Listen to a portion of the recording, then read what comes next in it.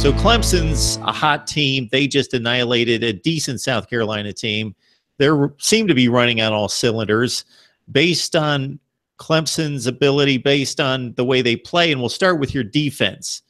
Trying to face a running back tandem that's probably more talented and faster than any tandem that's been faced this year.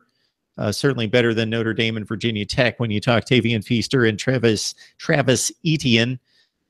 Your thoughts about starting with the defense facing this Clemson offense led by Kelly Bryant? I mean, the defense has to bring it. That's plain and simple. Miami does have one of the best defensive lines in America, and they're going to have to show it. Clemson's left tackle, Mitch Hyatt, won the Jacobs Trophy for the ACC's best blocker, best offensive lineman. So obviously it's going to be a tall task for Chad Thomas or Joe Jackson or John Garvin or Trent Harris or whoever's lined up over him. And then everybody on the defense, but especially in that front seven, is going to have to really be gap sound because, Travis Etienne is fast. I mean, he's a true freshman, but boy, that kid can move.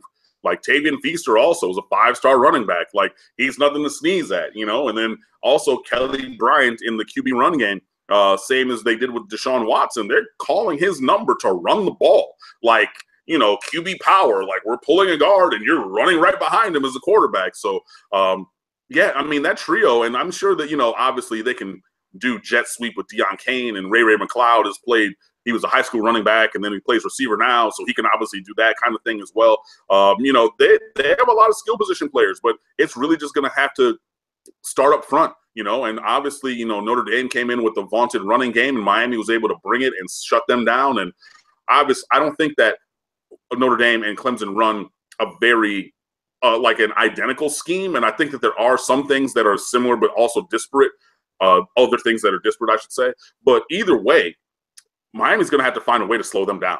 And that's really just going to have to get buy-in from up front. You're going to have to play with that effort, be gap sound, and, make plays when you have an opportunity to make plays. You cannot be missing guys in the backfield when you have a chance for a tackle for loss, at which Miami is arguably the best team in America. You got to get those guys on the ground. You can't that's really what it's going to come down to. The front seven is going to have to play one of their best games. It's going to have to be a Notre Dame-style game.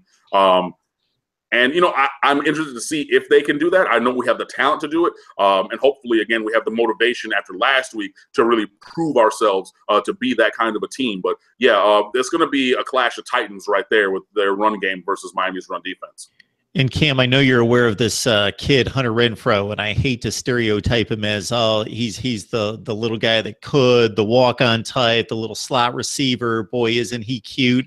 But, man, that guy can ball it up. And in addition to what he does out of the slot, I'm watching the game against South Carolina last weekend, and he just makes one of those, like, coach's kid, knows what he's doing kind of plays where they're punting to him, South Carolina is, and he completely dupes the coverage. He plays as though he's going for the football. The football's behind him, and it's on the other side of the field. He's acting on the other side of the field like he's fielding the punt. Therefore, the South Carolina coverage is drawn to him.